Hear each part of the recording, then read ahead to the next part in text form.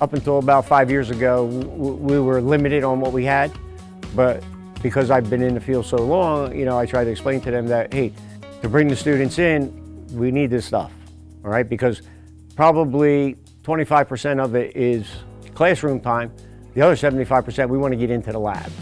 Anybody can read a book.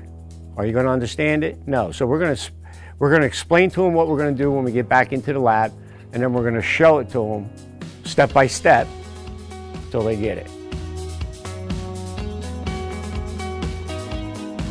We teach them basic residential wiring, how to run a switch to a receptacle, a light. We have cameras that we work with, just to make sure that they get the concept and understand the process on how to do it. EST, they're drilling holes in the 2x4s.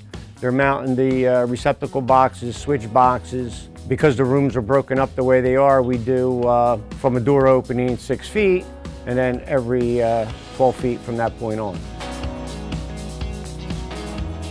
I taught you something. You were paying attention, you learned, you want it. Like I tell everybody that comes in here, I don't care what their age is, you're here because why?